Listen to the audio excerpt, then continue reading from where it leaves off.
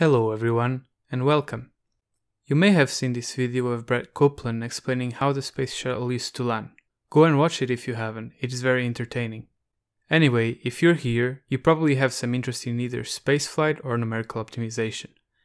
And you may be thinking, okay, so in that video Brett explained how the shuttle goes up and down, and banks left and right to control the descent. But how much does it need to turn either way at each instant of the trajectory? In this video, I want to show you a method that allows to solve this problem and to get the actual numbers for the state of the vehicle over time. My goal is to show that formulating this kind of problems is actually not that difficult with all the tools that are available to us nowadays. So let's start. I will be using this book by John Tibbetts, which talks about numerical optimization.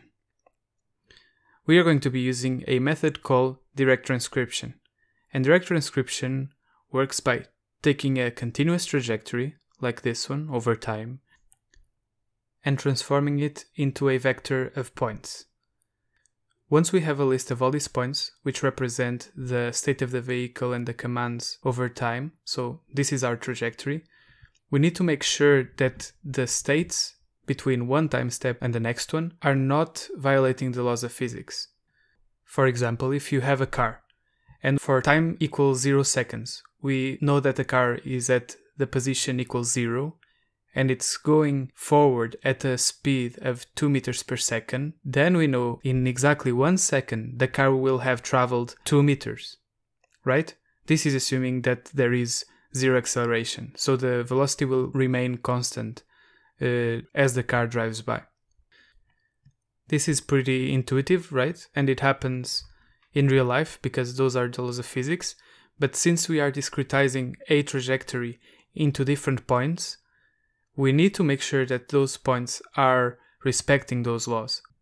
Okay, so let's actually move on to the Space Shuttle Reentry trajectory problem. It's actually an example on this book, on chapter 6, and this is where I got most of the information I needed to make this video.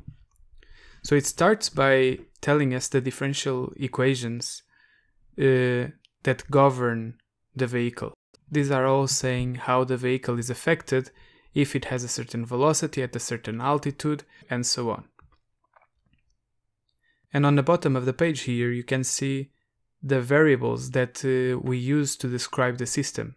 The two last ones are going to be the commands that we can send to the shuttle. We can change how we are banking, and we can change our angle of attack as well. On the next page, we have like a bunch of aerodynamic and atmospheric forces that are and how they affect the vehicle. And finally, we have some details about the initial conditions of the system. So these are going to be the inputs to our problem. And then we also have the information about the requirements for the final point of the trajectory. For the space shuttle problem, we are interested in maximizing the cross range, which is the final latitude of the space shuttle. You can see here that this solid line is the equator, and those two lines are the trajectory of the space shuttle, and we are curving away from the equator, and we want to maximize the distance at which we are going to be at the end of the trajectory from the equator. So this is the cross range, and this is the value that we are going to be maximizing. Okay, now I'm going to switch over to this Jupyter notebook, which I prepared already. The first cell that we have here is basically the constants that were in the book. I just copy and pasted exactly as they were in the book. They are the aerodynamic and atmospheric forces on the vehicle. These are some auxiliary functions.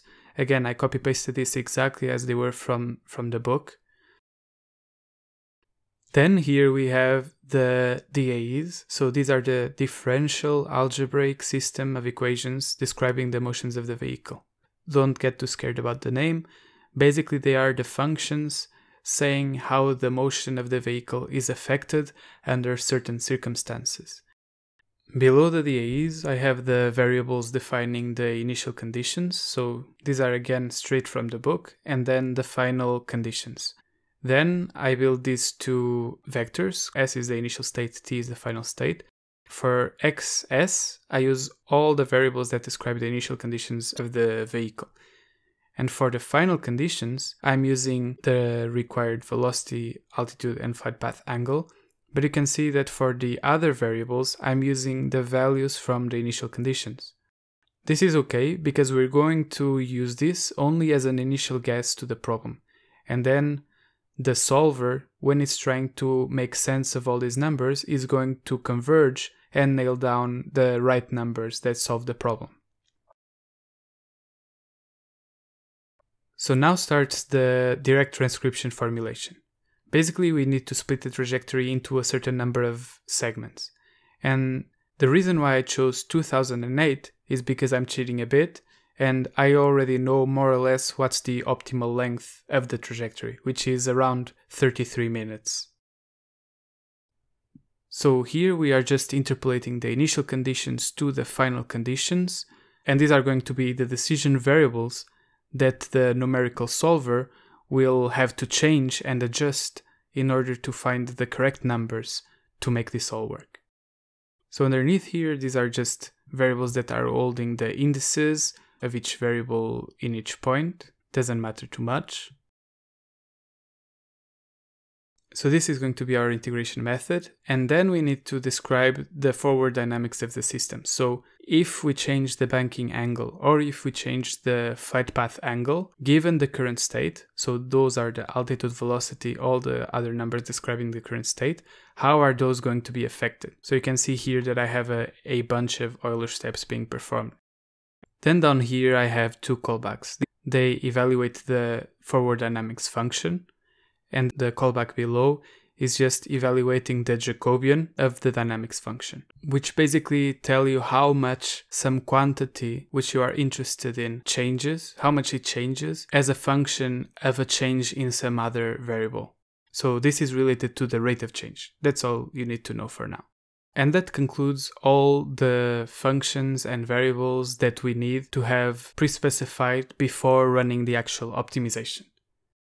I'm going to be using Nitro, which is an optimization software library, for finding solutions to continuous problems just like this one.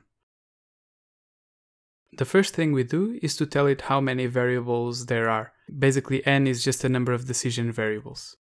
Then, ideally, we would like to let the solver know that there is an initial guess, and if you remember, this is just our linear interpolation from the initial time step to the final time step. We just linearly interpolate the state of the system. We need to let the solver know that some of these variables have some lower and upper bounds. I had a version where the time step between each 2 points that we have discretized could vary, but I was kind of struggling to get it to work as well as if I had it just fixed. So for this example, I just fixed it to 1 second. So in between each 2 points, there will always be 1 second time step, which is quite big for doing these kind of integrations, but this is just an approximation anyway, and we'll go with it. We also have to fix the initial and final conditions. We don't want the solver to change those.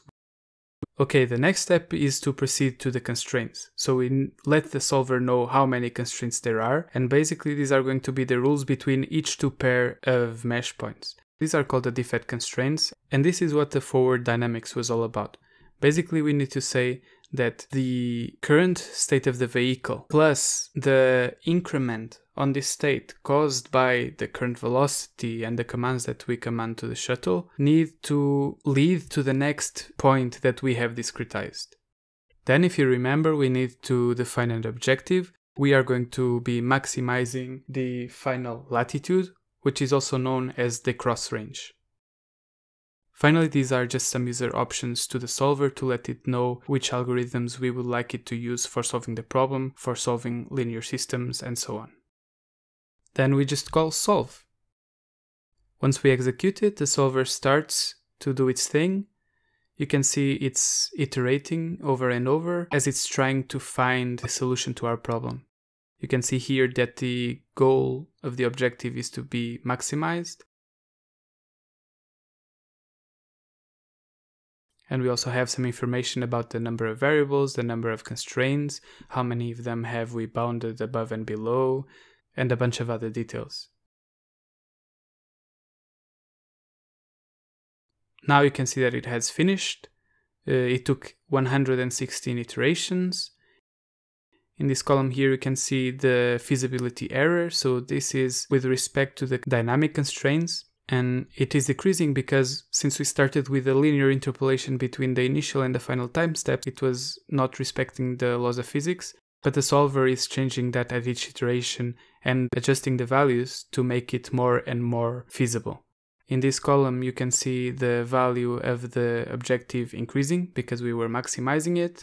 And you can see here that the final latitude that we have found is 34.15 degrees. And this took 13 seconds. I think that's quite impressive. All of this took 13 seconds to solve for a trajectory that takes around half an hour to complete in real life. We are only using 2008 points to approximate the trajectory. So this is a point per second, which is a very big approximation. But still, I think this is still quite impressive. Okay, I think the only thing left to do is to check the results. You can see that the plots here for the altitude, velocity, longitude, flight path, latitude, azimuth, they are very similar to the actual results presented in the book and to the actual trajectory of the re-entry of the space shuttle. Finally here a 3D plot of the trajectory. You can see here the rippling effect. It's like a rock skipping on water, but in the space shuttle case is it going slightly up and down to control its descent as it re-enters the atmosphere. And I think that's it. So if you're interested in running the code, you can try it for yourself. It's on my GitHub. I will leave the link on the description. And I think I'll also write a blog post where I'll include some interactive plots, so just the same plots that are on the Jupyter notebook for you to check if you want to. So that's the end. I hope this was interesting for you and thanks for watching. See ya!